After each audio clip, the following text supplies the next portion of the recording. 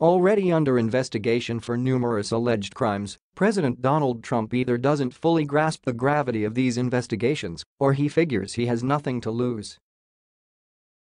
As reported by Forbes, Trump is once again making questionable use of campaign donations.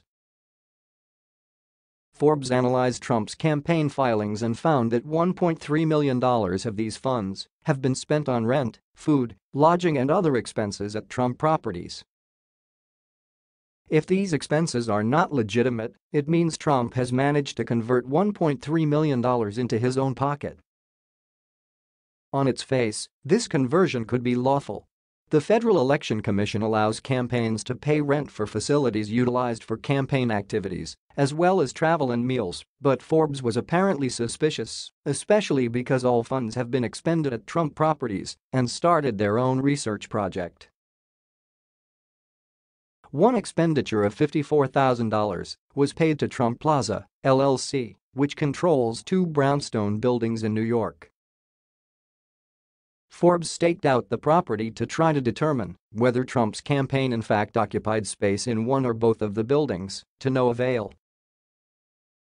They went inside and spoke to the person working the front desk, who told them if there was any kind of office rented out for campaigning or whatever, I would know about it.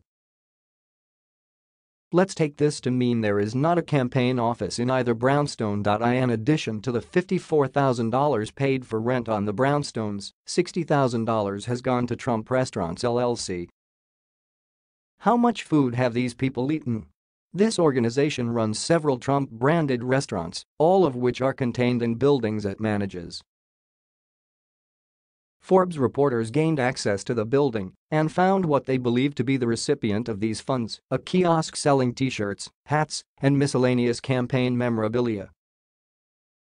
Failing to get responses to a list of questions they sent to the Trump Organization regarding the square footage of the kiosk, Forbes had a reporter walk the kiosk to estimate its size, approximately 60 square feet.